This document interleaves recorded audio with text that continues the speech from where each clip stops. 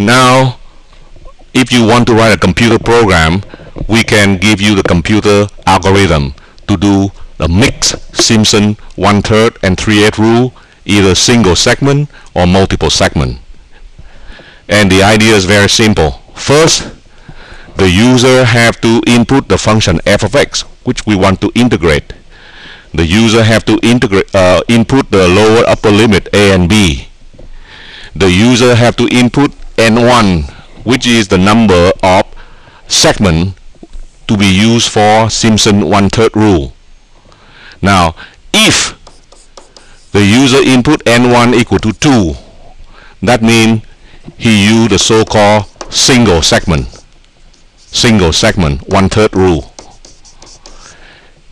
If he want to use n1 equal to 4 or 6 or 8, that means they want to use multiple segment Simpson 1/3 rule.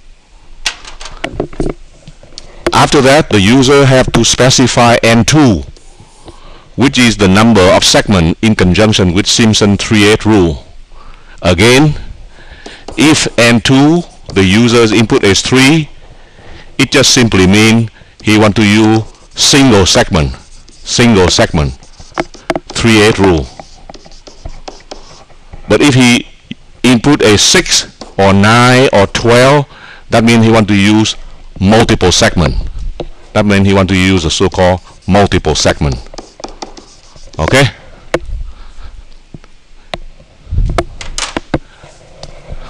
Step number 2.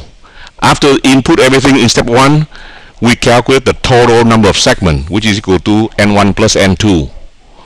Then we can calculate the step size or the width h.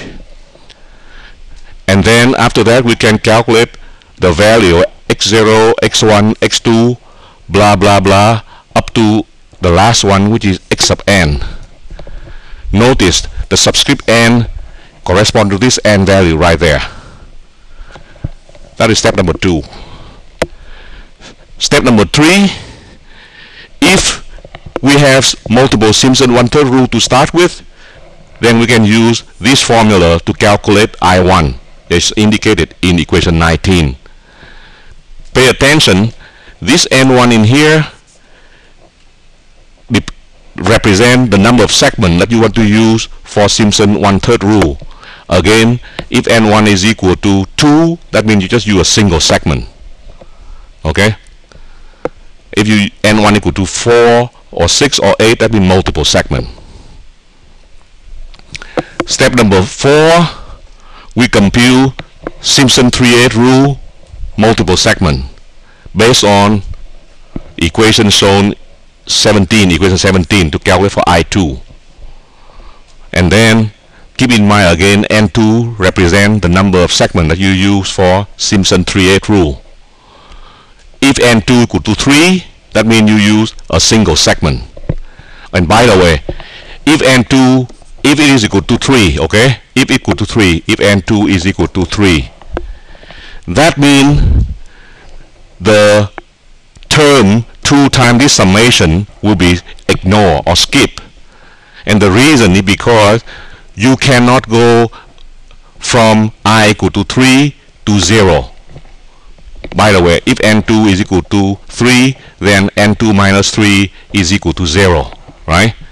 And you cannot go from I equal to 3 to 0 with the increment of 3. And so that just simply means for single segment Simpson 3/8 rule or n2 equal to 3, this term is not there in the formula.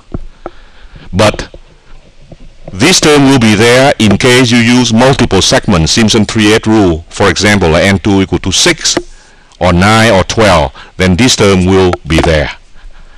So you calculate I2 from there, and then finally step 5, you add the summation of I1 plus I2. This I1 comes from Simpson 1/3 rule, and I2 come from Simpson 3/8 rule. And that's the end of the lecture. Here's the acknowledgement. You can go to this website